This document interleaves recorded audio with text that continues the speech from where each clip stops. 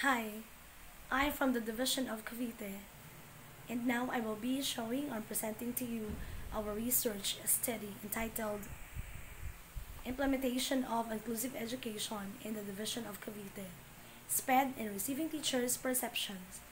I'm Maria-Theresa E. Obrero, together with my co-authors Maria Victoria B. Maligayo, Basilisa R. Digma, and Arcely M. Lucero.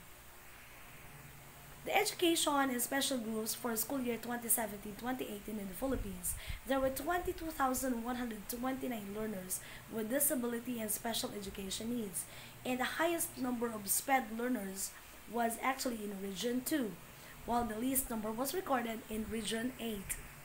Here on the screen, as you can see, the number of learners with disability and male got the highest number, which is 12,264, unlike the female got only 9,865. Now here in this study, inclusive education was officially developed in 1997 in the Philippines by the Department of Education as an educational alternative wherein children with disabilities were included within a regular school. In line with the department's thrust in providing quality education for all, the DepEd continues to provide the necessary educational interventions for learners with special needs.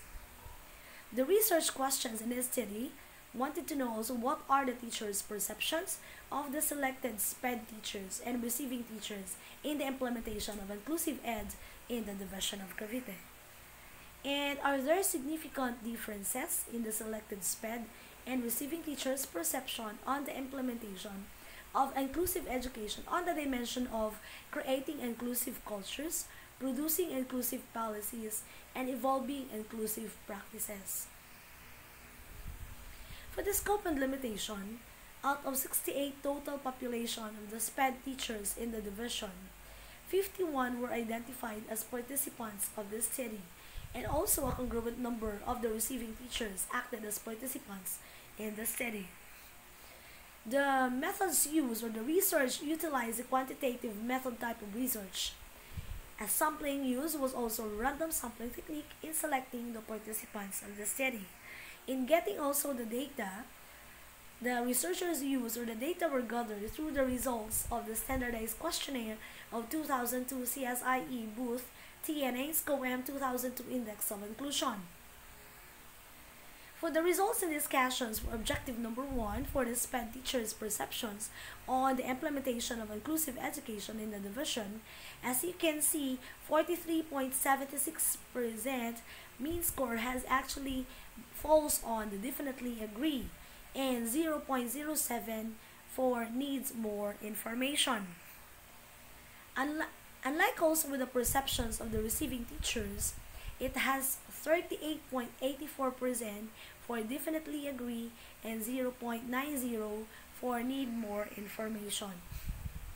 Now for objective number 3, for the significant differences in the perception of the selected SPED and receiving teachers on the dimension of creating inclusive cultures in the implementation of inclusive ed, we have a summation of 16.088, which also the interpretation of the perceptions that based on the chi-squared of independence, it has 16.088. Therefore, the degree of freedom value of 16.82, which also the decision is accepted.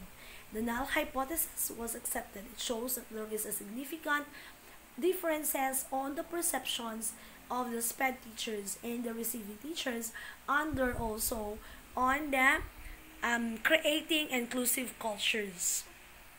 For objective number 4, on the significant differences of perception of SPED and receiving teachers under the producing inclusive policies. As you can see, the summation is 28.008. And table 5, the significant differences on the perception of selected SPED receiving teachers under the evolving inclusive practices in the implementation of inclusive education.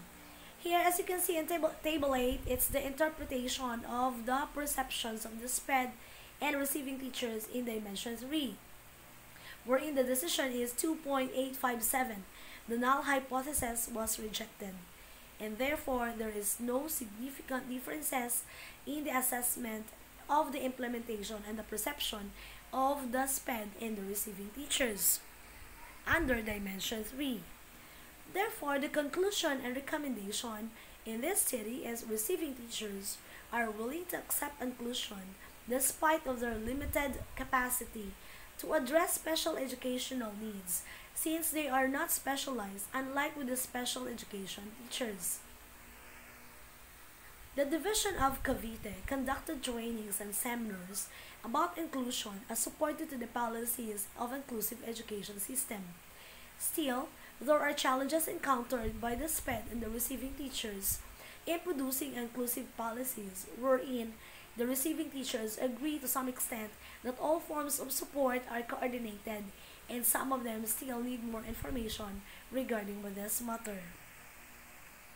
The overall results confirm that they both agree that inclusion is a desirable activity, and they believe that all learners, regardless of their disabilities, as long as they are severe cases, should learn in a regular classroom setting. And that's all. Thank you.